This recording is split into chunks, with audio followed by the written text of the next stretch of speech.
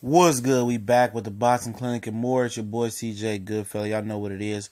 Look out for the live stream we got coming up in about an hour or two after I drop this video. Don't know what the subject gonna be. Could be some more Keith Thurman talk. But Shawn Porter basically said, well, he did say the boxing scene in the article I'm linking in the description.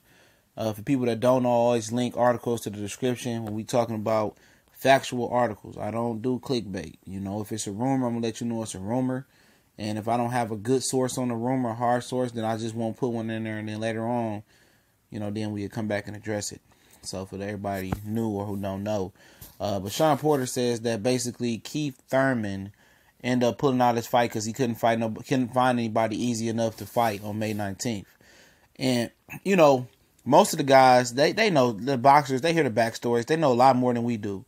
You know, they know a lot what's going on, especially when they share same advisor / manager and they under the same PBC umbrella with Al Heyman. And maybe that is true. Maybe Shawn, you know, really thinks it's fact that Keith Thurman pulled out the fight because he couldn't find an easy opponent.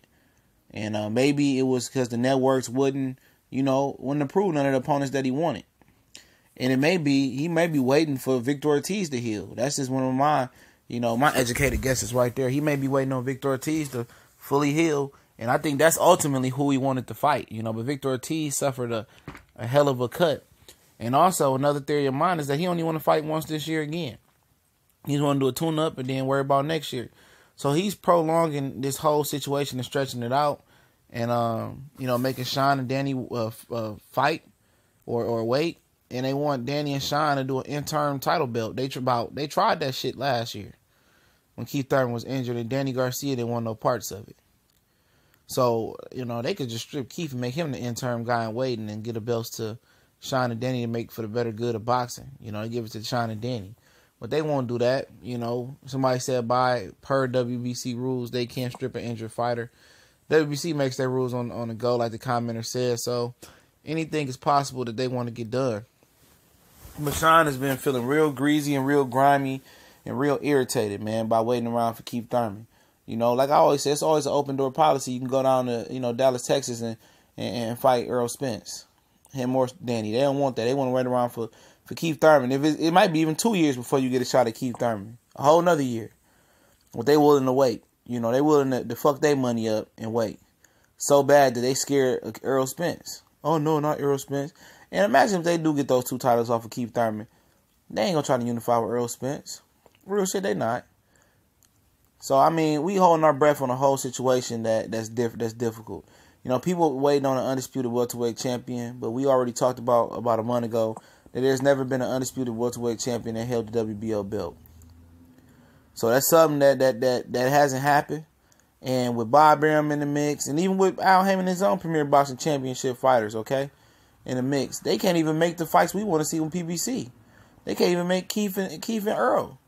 So how can we count on, him mixed with Bob Arum getting us an undisputed champion? You can't.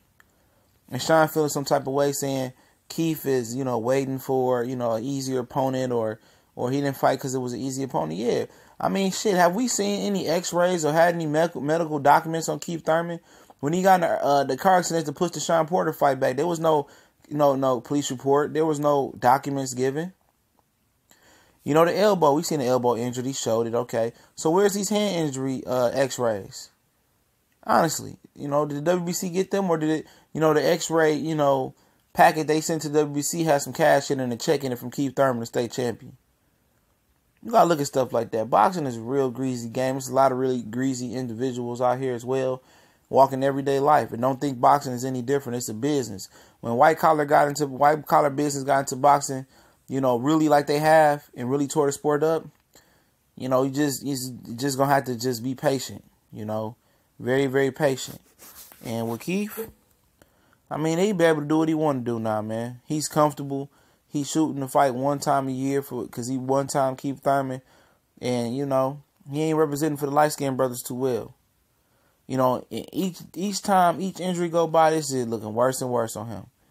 And then at one point with all this inactivity, I expect him to outgrow the weight class. To be honest, I really do. I really do expect him to outgrow the weight class, and that'll be his excuse. It's something that's coming with Keith Thurman. Is maybe the top ranked rumors. May it be, he might outgrow the weight class, or maybe, it's going to be some bullshit, man. Some bullshit. And WC ain't going to strip him. WA ain't going to strip him.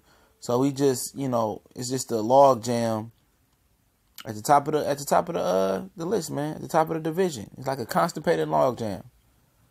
And do I feel bad for Shawn Porter and Danny Garcia? Absolutely not. I feel bad for the fans. I do. I don't feel bad for them because they can go over there and fight Earl Spence, but they don't want that shit, man. This is a different breed of people out here today, man. It really is. The grade of people is dropped. As far as integrity, as far as, just being rock solid, stepping up, being trill. Ain't too many trill dudes in the world no more, especially in boxing. These new dudes make the old school guys look like gladiators. We gone.